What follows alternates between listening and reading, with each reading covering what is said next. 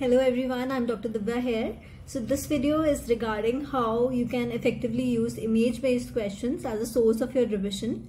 As many people, many of your teachers, professors, guides must have focused you that the last leg of revision decides your rank.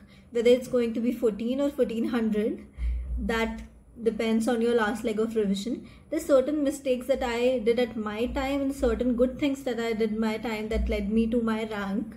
It was All India rank 1400, not a bad rank, but not an extraordinary rank, because there were certain mistakes that I did at my time, but certain good things that I did that didn't make it to 14,000, right? So in this video, I'm going to focus how you can use image-based questions as a resource for your revision. When I think about image-based questions, the learning method that comes to my mind is active recall method. Most of us follow a simple age-old method of rereading our notes when it comes to revision. But an interesting fact that I want to share is that active recall method of learning and revising is actually far superior than rereading your notes, because it leads you to get your mind into that hyperactive mode that it is in exam hall. And you are just simulating that environment again and again, and you're better prepared, right? Whenever I see an image or see a question, the thing that runs into my mind is regarding that topic. What all do I know about this topic, and how do I answer that question? So this way, image-based questions help you to revise multiple topics within that umbrella, and thus helping you to actively recall your facts and the things that you have learned during your preparation, right? So what is actually active recall method? In active recall method, whenever you see a picture, whenever you see a statement, immediately a list of things come to your mind and you know that you are able to recall them or not, right? By this, you are actively trying to revise without looking at your notes or without getting the clues here and there. Whereas when you are rereading the notes, you know that they are in front of you, you are rereading again and again. I'm not saying that's not effective, but by active recall method, you actually make your mind more focused on recalling all the facts. So here's a recall question, and let us go through an example how you can use image-based question as a source of your revision. So in this year's NEETPG exam, they asked this question. There was a mask, there was a reservoir bag attached to it, and there is an oxygen tubing that is attached to it.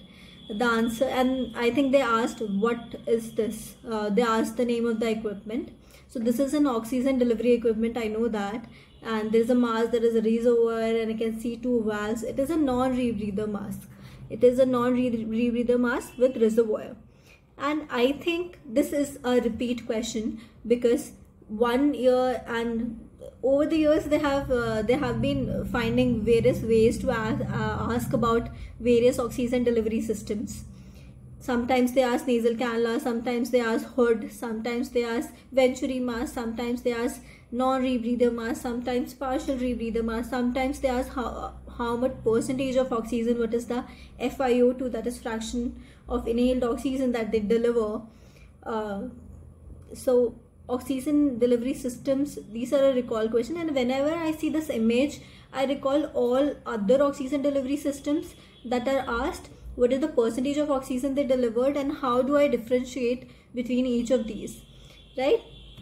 So whenever I see this, okay, I identify that this is a non-rebreather mask, there is a reservoir bag attached, there is an oxygen tubing that is attached.